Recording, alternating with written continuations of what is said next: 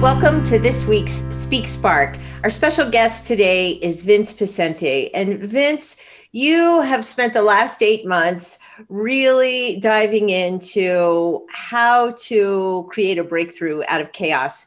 And I want to just turn it right over to you. You've had a lot of personal experience in how to do that. So start with a little background, if you would, about how and why you are qualified to speak on this topic. Well, it's funny. Hey, Katrina, good to see you. Uh, I would say the background has everything to do what not to do in chaos.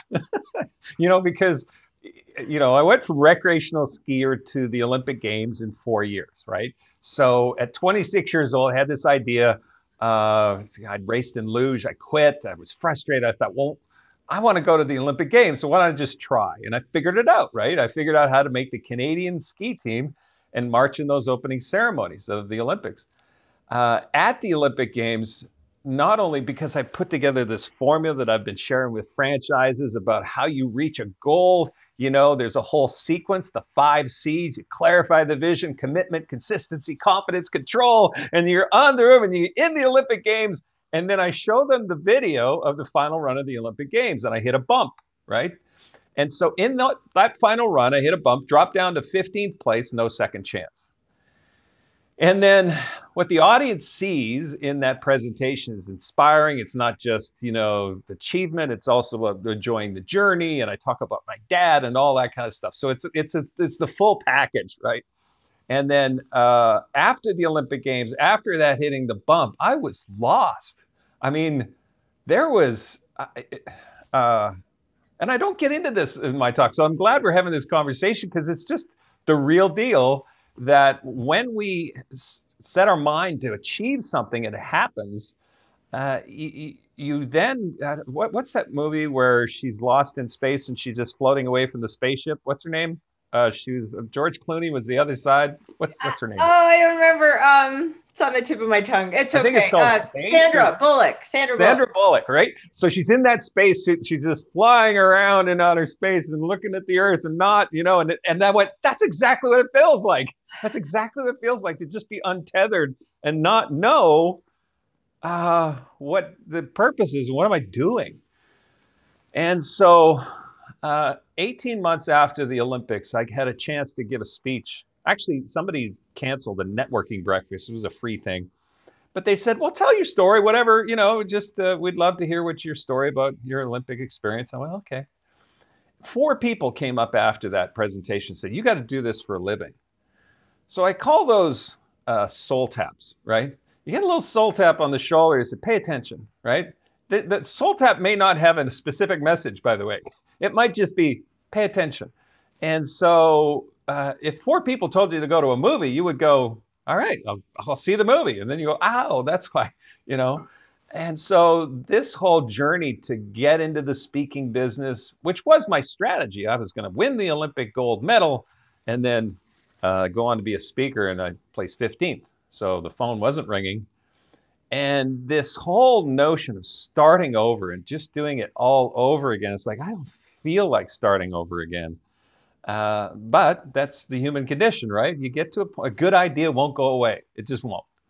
And so became a student of the platform, how to grow and be better at this. And as you become a student of your craft, you get better at it. Or if you just show up and hope it works out well, you're not exactly a student of anything. You're just crossing your fingers. And so to be proactive in that sense is something that I learned along the way. And those 5 C's I mentioned were very, very applicable. How do you get to the Olympic Games? How do you increase sales? How do you build your franchise? How do you grow your business? How do you get people engaged? How do you have a new hire that doesn't know how to clean his own room to take care of your franchise location, right? So that whole message was really applicable. Ended up working to end up in the Hall of Fame for speakers, right? With Zig Ziglar and Og Mandino and other dead guys. But anyway, so to be in the Speaker Hall of Fame is great. And then the New York Times best-selling list, this formula works. And then 2007 rolled around, and then it got ugly. Anyways, I'm talking too much. Well, Well, yeah, I never get tired of hearing you talk, Vince, first of all. So whether that's on the platform or just over breakfast in a cafe in Boulder, it's always great Right. to hear your stories.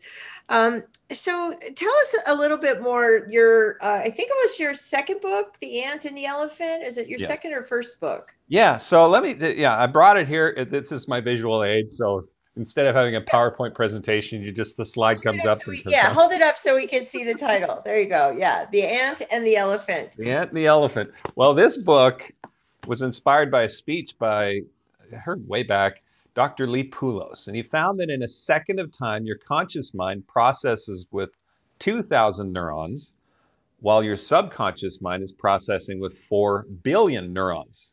So 2,000 neurons are consciously aware of what I have to say. We're having a conversation. You might be thinking back to that little lunch we had, or breakfast, was it, in Boulder, and we just hung out. And whatever your conscious mind is processing with, plus you're looking at me thinking, man, he looks like the old man from Up, whatever you're thinking. And so that's the conscious mind. But in the same second, with 4 billion neurons firing off subconsciously, who's in control, right? The subconscious mind. The ratio of activity between the conscious and subconscious mind is the exact same ratio between an ant and an elephant.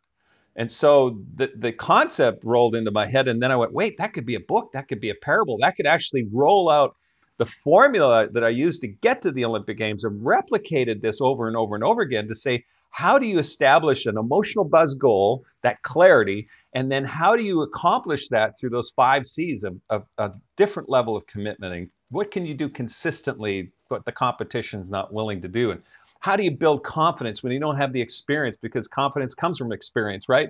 And then the control. What can you control? What you can control what you bring to the environment. So that formula was just so powerful, and it unfolds in this parable about an ant wanting to get to the oasis, and the elephant goes, I don't want to go to the oasis. Like, it's the subconscious mind. So the ant says, I want to go west on the back of the elephant. But what if the elephant is headed east, right? So you can intend on going in a direction all day long, but if the elephant's not going in the same direction, you're not getting there. And so this alignment of your ant and the elephant is critical, absolutely critical. And so that's been the power of that book. And it's just, LeBron James quoted it in Sports Illustrated. FedEx uses it as a leadership tool. DuPont is using it in their safety protocol. I mean, it's an interesting life that it's taken of its own. It's great. It's just such a great visual when you just think about, it just, I feel like it, for me, it totally brings the message home that, Yeah. Right. here's this little tiny itty bitty ant, and here's this huge elephant. One's taking us in a different direction. So, yeah. Yeah. Yeah. Willpower only goes so far. And it's that subconscious mind that needs to be aligned. Okay, that's a good idea, but how? And Yeah. that's a key thing to make Yeah, that happen. exactly. So, talk to me a little bit about like what the roadblocks that stand in the way of our conscious and subconscious mind and our Yeah. intentions. Like, There's either external or internal roadblocks. So the external roadblocks is one thing. Somebody can be a naysayer. Two kinds of people: the kinds of people that ask questions, and the kinds of people that make statements, right? The ones that make statements, when I was ski racing, they said, what are you up to? I said, well, I want to ski in the Olympics. Them knowing I didn't ski race, going, oh, that's nice, right? That's a statement going, yeah, right, right. You're off the rocker. But others would ask a question, which is, how are you going to do that?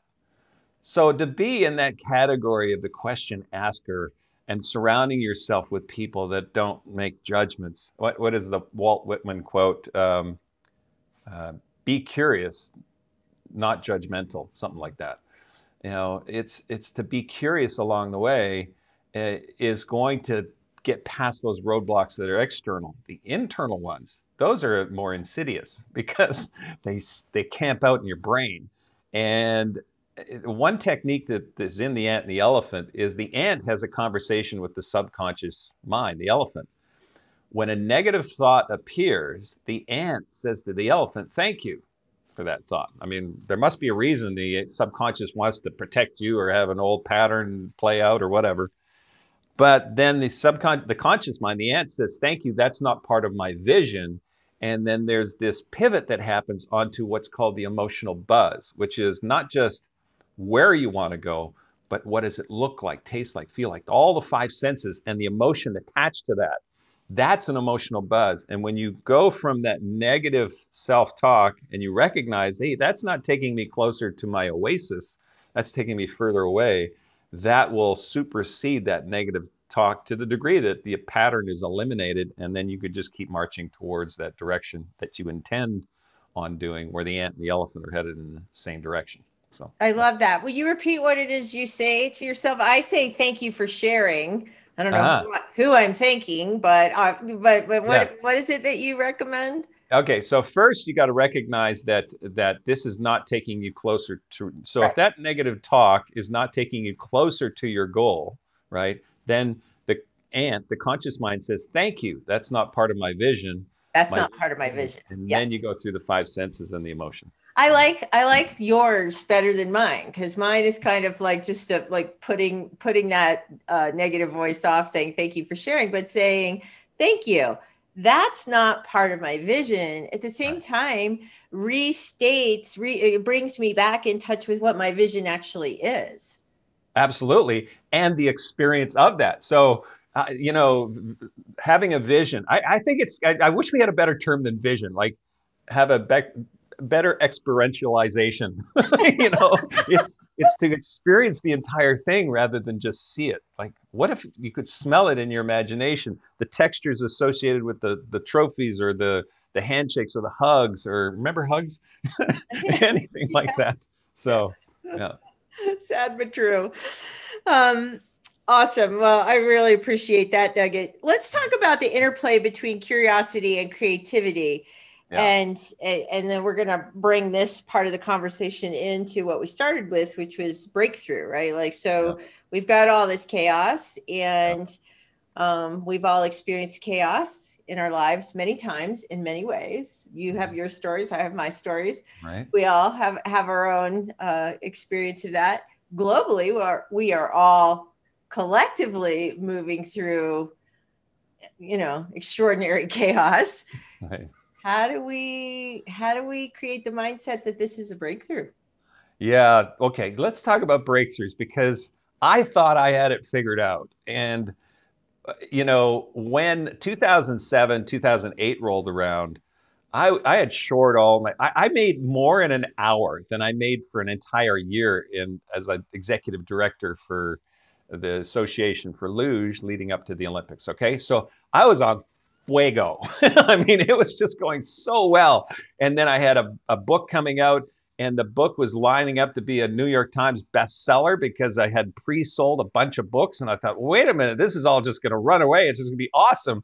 Then 2008 rolled around, and my book, The Age of Speed, became so irrelevant to people. They don't want to know what to do in a world that's going faster and faster. They want to survive, Right. right? And I was in the same boat as you probably were as well. I mean, this global recession, massive recession, was such a setback that the chaos that ensued from that had me eventually realize, this took me years to figure out, that there's no linear way out of chaos.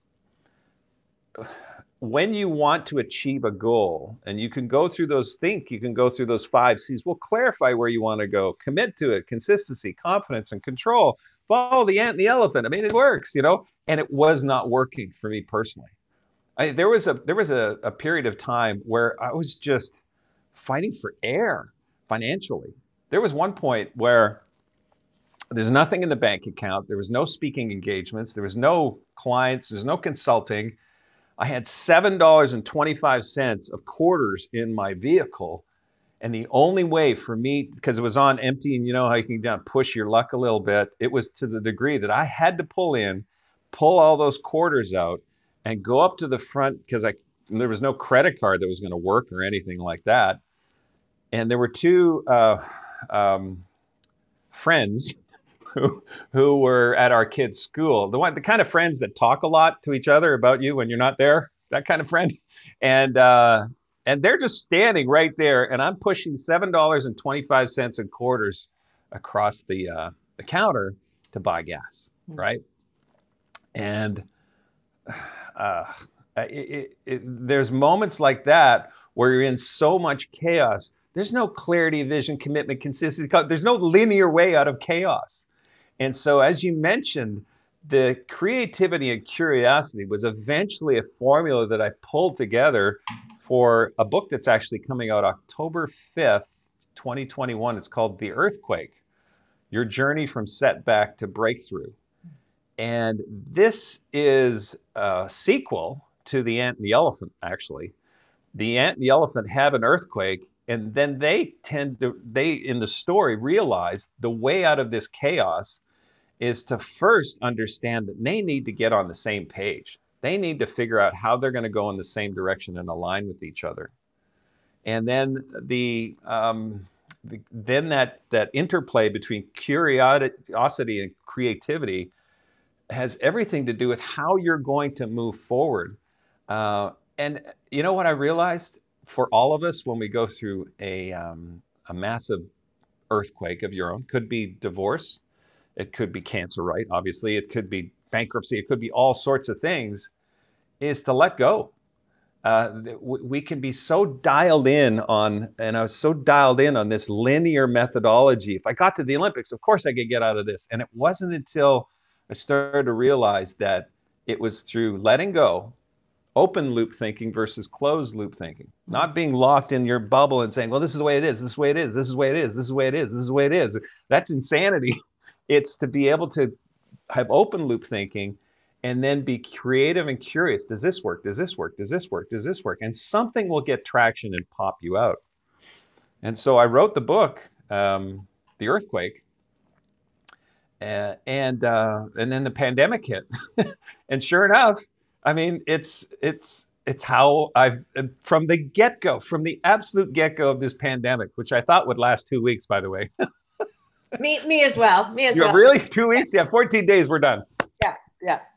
But anyways, I decided to push out value. I'm good at presenting on online. I'm good at giving a message that's in a very tight period of time, like less than 2 minutes. So I was just pushing out these videos. I'll do one a week for 2 weeks, one a day for 2 weeks, and just churn these out. To 180 videos later, whatever it is.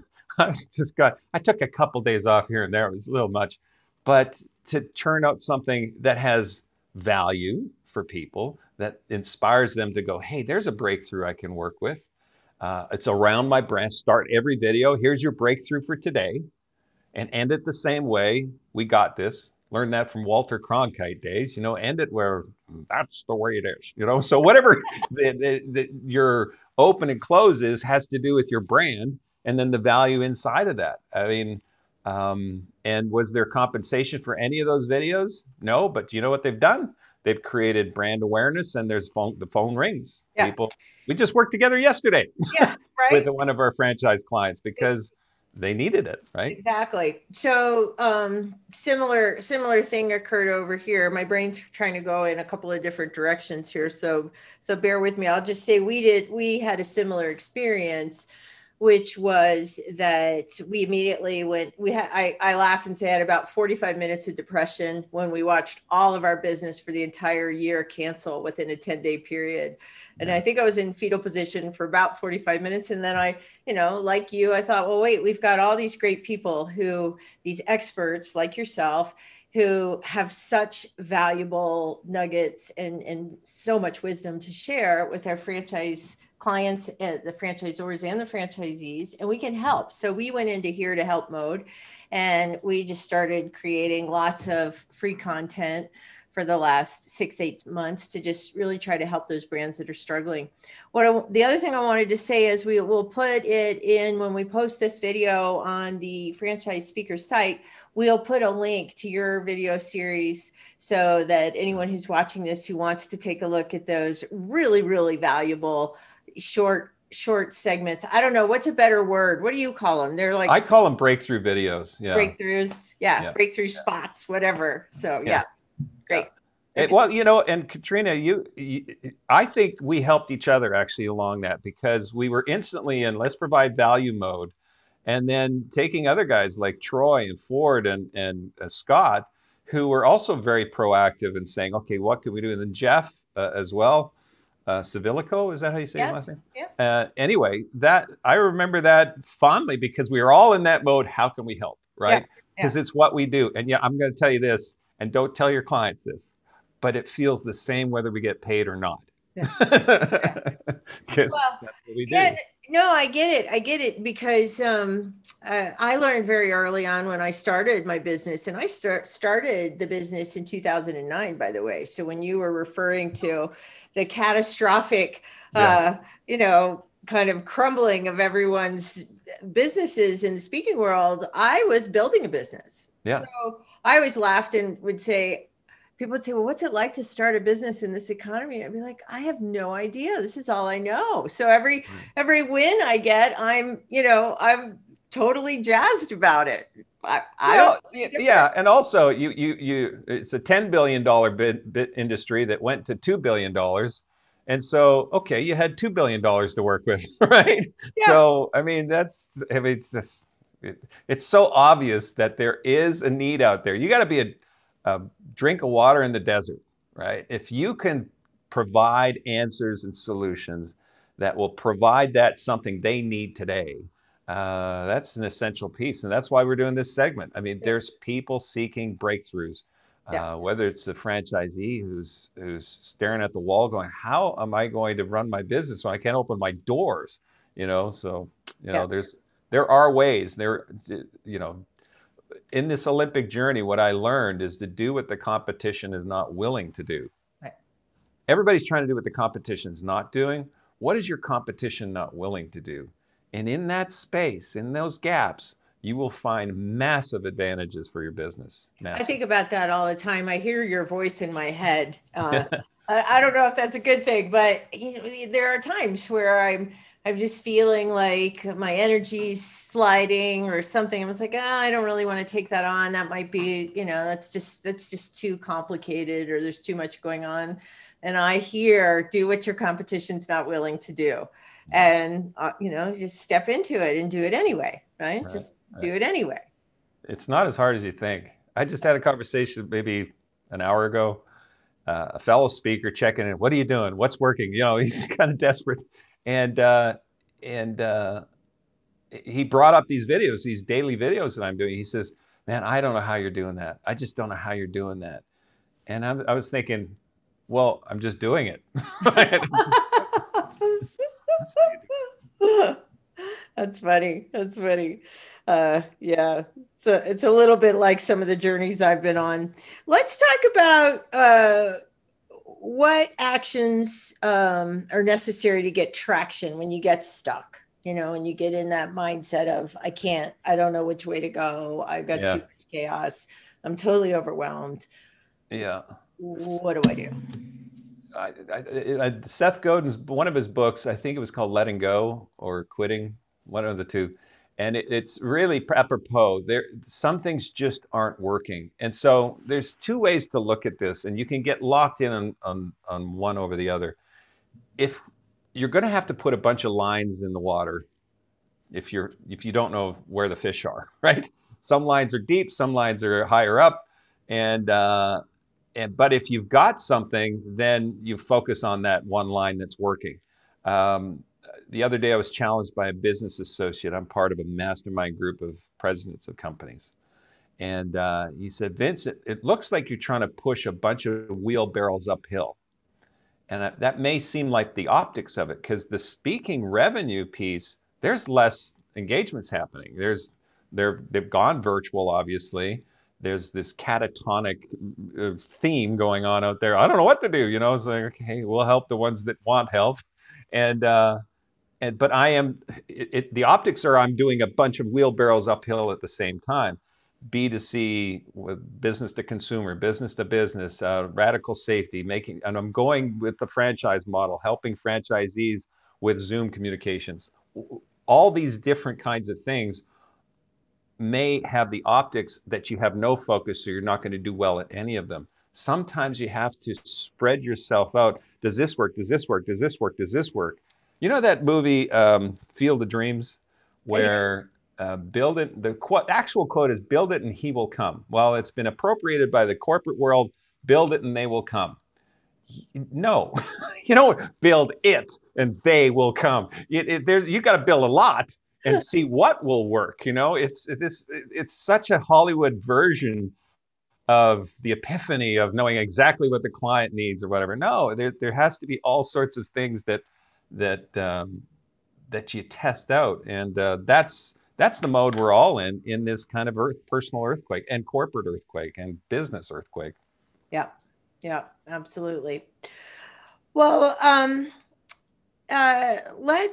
we just have a couple more minutes here. And so, what would you say, is the best strategy for someone who is feeling really overwhelmed, and where to start? So I heard you just say, try different things, but what did you say earlier on in our discussion? You talked about a soul tap. Yeah. I love that expression. Yeah, well, let's talk about the spectrum of feeling stuck. On the far left of the spectrum are those of us who don't even want to get out of bed, right? Who just want to stay under the covers and say, "I'm done." Right? This is it. I am done. Action will create things in motion, tend to stay in motion. Simple high school physics. Roll out of bed and brush your teeth. Right? Get that action going, and that is so critical. On the further end on this, as you start to go towards the center of the spectrum, there's things that just aren't working, and it can be terrifying. Where how am I going to pay my electrical bill? How am I going to pay my staff? How am I going to It starts with breathing. There is a part of the brain called the amygdala, and the amygdala triggers fight, flight, or freeze. And none of those have anything to do with peak performance, right? They have to do with a stress response. And that's why people don't do well in front of speaking to bunches of people, because they've stopped breathing or they're breathing shallow. The way you trigger the amygdala into fight, flight, or freeze is shallow breathing. And if you were to see a saber-toothed tiger, what's that breathing? It's, and so breathe deep. So as you move further into the spectrum of where you have some more freedom and maybe you've got some options available to you, then it's that curiosity and creativity and making sure, does this work? Does this work? Does this work? And I'll couple that with you're not alone. Yep. It is up to you to reach out to people for help. And it's up to you to reach out to people that may need help. So this has been such an amazing gift to be in a pandemic with Zoom, right? We can talk to each other. We can make eye contact. We can virtually say, "I love you. I care for you," and virtually say, "I don't know what to do. I don't know how to," and I've welcomed these calls. And then as you move on the spectrum, it's having the luxury to be able to say, "Okay, that's not working. I'm a little afraid this won't work." Well, just be proactive. Fearless doesn't mean without fear. It's just have less fear. So pick up the phone and set your ego aside.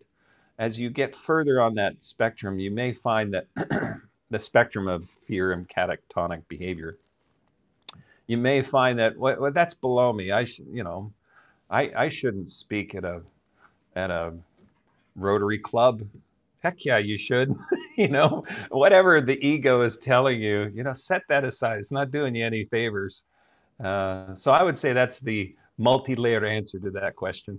Yeah, I appreciate that. It's great. I'm going to add to Alan Stein Jr., another one of our much loved speaker partners that works a lot in the franchise space. He says, when you get out of bed, make your bed, right? Because you just accomplished the first thing for the day, right? So you're already setting yourself up for this habit of completion and productivity. I think that's a great thing. I have people say, "Okay, is Vince that guy in the chair?" And then I have other people say, because for those of you who don't know, when Vince does a live presentation, he does some very, very fun experiential stuff with a chair. And you'll have to watch his clips, which we'll put in the link below as well. But Alan Stein gets known as sometimes as, is he the guy who's always talking about make the bed? Yeah. Yeah. Yeah, that's it. The chair guy. I get that at the airport. Everyone, well, remember airports. The people say, "Hey, you're the guy who stands on the chair," and I still do it. By the way, my studio's all set up over here. I just did the desk one for you today, but they've got a green screen and a virtual studio, Yeah. and sure enough, it works. When you get up on the chair, they're like, "What happened next?" So, Yeah.